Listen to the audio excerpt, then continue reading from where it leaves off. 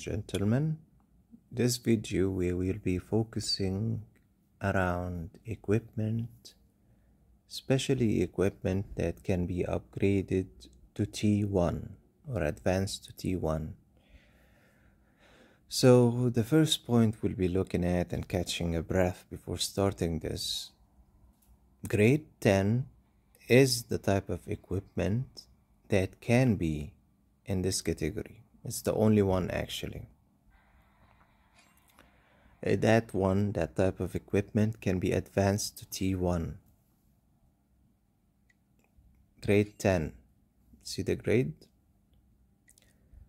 Grade 9, now the best if it has a legendary skill, then it can be recasted. But grade 10 can be recasted and evolved.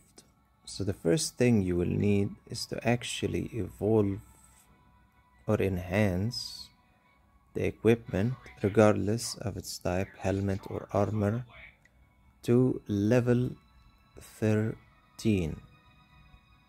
So let us do this. We'll pause until it finishes. It's heavy in consumption, honestly. Really heavy with a large amount of failure. Yep, somehow it worked faster this time. So we've reached the main point that's needed. Level 13. Right? Then we can look at the recast and the evolve part. In terms of the recast, you'll need the equipment recasting. Advanced recast, again you're gonna need it. So that's not the point of what we're looking at in this video. We're looking at the option of evolving. Do you notice me clearly? Evolving. Right. So grade 10 can be evolved into T1. Right?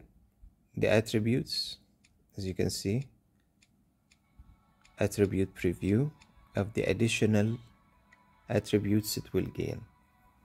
Now, aside from it costs 20 million, which is something, and a large amount of vibranium.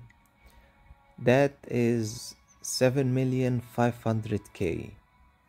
And then you need the T1 divine stone, 15 of it. Think of this as an upgrade to the equipment, and then after T1 you can advance it to T2. So I will pause and try to get the amount needed, okay, which is 7,500,000 vibranium and 20 million gold currency, which is something upper level.